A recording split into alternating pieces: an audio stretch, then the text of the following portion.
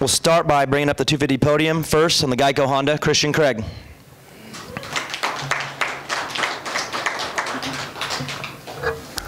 And second place finish tonight, Adam Cianciarulo on the Monster Energy Pro Circuit Kawasaki.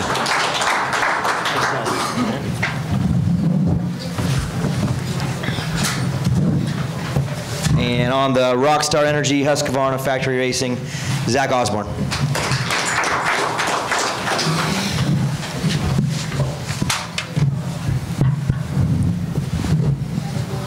I'll start with Christian. Congratulations on the podium. 2 rough weekends, I know, to start the season. Probably not happy about that, but a big bounce back ride here. Joey Savacci, Colt Nichols went down that rhythm section. How difficult was that later in the race with the ruts in the rhythm section? Yeah, the track was beat down, and this is kind of like the first round for me. First 2 rounds were kind of garbage, and I was, I didn't even race last week, so something to build off of. I wasn't the best. I wasn't. There's a lot of other better riders than me, and Colt and Savacci and all them were ahead, and I kind of got lucky with them falling, and but I'll take it. It's something to build off of, and finally got a race under my belt. Adam, congratulations. Sure, it feels good to be up here. Yes, sir. You won your heat race in Atlanta, which I'm sure was a good step in building confidence, and then the second place tonight. How close are you to being at full strength, and maybe what's the missing piece that's holding you back from being at the next step of the podium? I think I'm at full strength now. I had a good off season, and for me, it's been 3 years since I've been competitive racing Supercross. So I think for me, it's just about time, getting laps under my belt, getting starts under my belt, and I think the first couple races, even tonight a little bit, I think the first couple races I was kind of riding not to lose instead of riding to win, and not riding my capabilities, just kind of in my own head a little bit. But I think with time that'll get better, and I wasn't the greatest tonight. I didn't ride to my potential, I don't think. I got lucky as well with Joey crashing, and Colt was on me there as well. But like Christian said, I'll take it, and something to build off of. Hopefully turn into a couple wins and be right there in the championship at the end.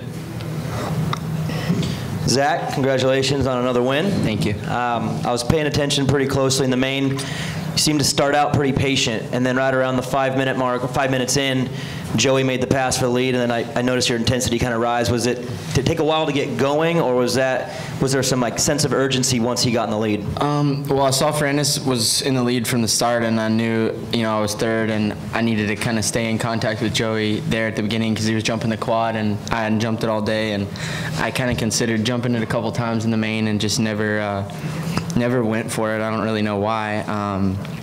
But they were banging on each other pretty hard, and I was kind of trying to figure myself out with the whoops, whether I wanted to jump or skim, and the jump thing was working pretty good, and I was kind of staying in contact, and they were still banging on each other. And then as soon as Joey made the pass, I knew he was going to make a run for it, and I knew if he got that quad on me a couple times, it would be tough to beat him.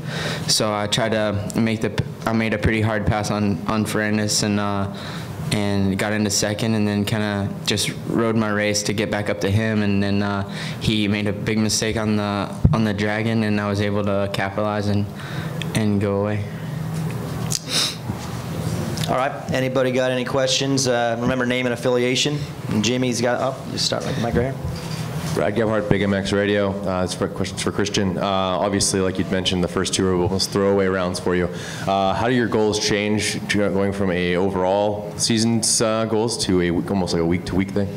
Yeah, after last weekend, not even getting to qualify or hitting my head. So, sitting down with my trainer, DV, and we talked, and it was just like, now let's just go race to race and go for podiums and go for wins. I'm out of the points chase now, and it's unfortunate because I've been working so hard, and to have 2 rounds like that is terrible. I have no excuses. I rode bad and made mistakes. So yeah, now it's just take it week by week and try to get better. So it's nice to start off with this though.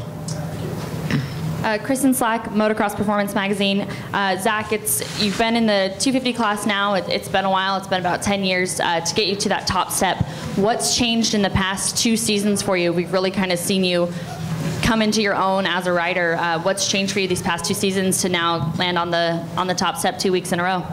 Mainly confidence. I mean, it's just been a big building process. I was away from Supercross for 5 years in my young career, and this is my 5th season back, and that's sort of, you know, the real start of, I feel like, my Supercross career. So just the last 2 years have been a big building process for me, and to get a win last weekend was a big step, and even the win in the outdoors was pretty big for me. So it's just been I mean, took me a long time to get where I'm at, and I can't explain why it wasn't as successful as it maybe should have been or whatever in the beginning, but I'm just taking it day to day now, and trying to carry the momentum that I've built in the last few weeks and just do my own thing.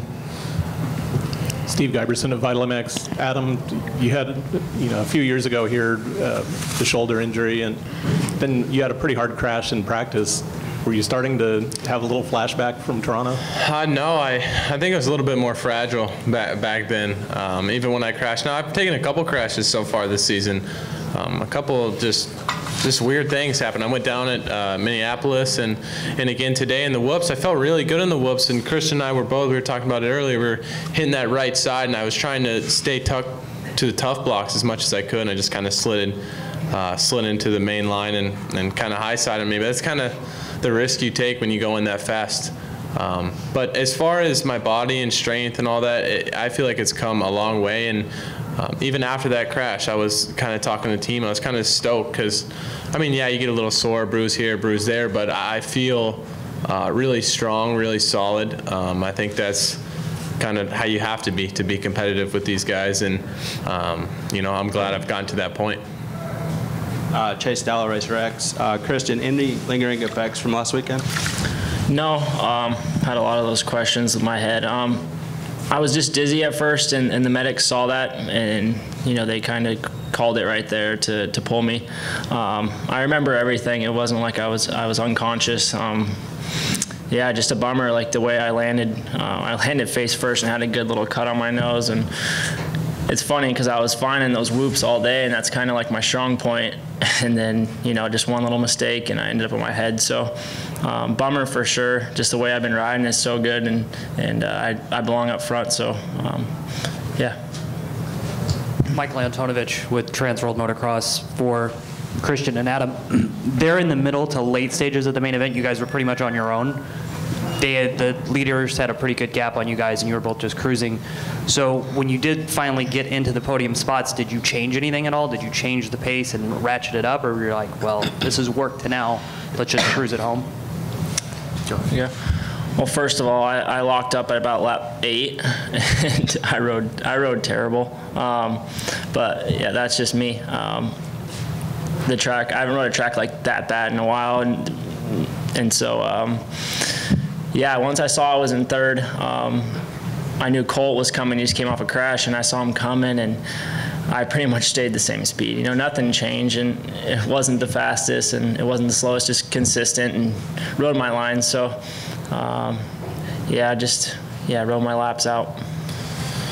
I think for me, I tried adapting as the race went on. Track was breaking down, and it wasn't really working for me. I was struggling with my corners today, just kind of being able to turn down, especially that last rhythm lane, getting that 3 out of the corner clean and getting that next 3. I struggled with that, and when Colt was behind me, he was nailing that and pulling right up on me every time. So at a certain point, I just kept doing the same thing, and I was just going to ride that pace, and hopefully the guys behind me were going to get tired. That was kind of my game plan at a certain point. But glad to, Joey made a mistake. Not glad about that, but glad we ended up second with what I thought was a kind of a subpar performance. Brad Gebhardt, Big MX Radio. Zach, 12 hours ago, you leaped out onto the surface out there and charged that track, and by 12 hours later, you're kind of picking your way through it. Take us through kind of dissecting the track throughout the day, because it really changed as to how you rode it. Yeah, I mean, we could tell as soon as we went on the track walk that it was going to be, the way it was in the night show, just broken down and more like a survival race than really jumping the jumps and making sure you clean every lap rather than burning heaters for 20 minutes. So for me, it was kind of just another day, like it's gnarly at the tracks we ride with the 450 guys every day. It breaks down, and I think that's really helped me this year with bike setup and confidence when it gets the worst, in the main. And I think that's been one of the biggest benefits of being there. All right, guys. Thank you. Congratulations.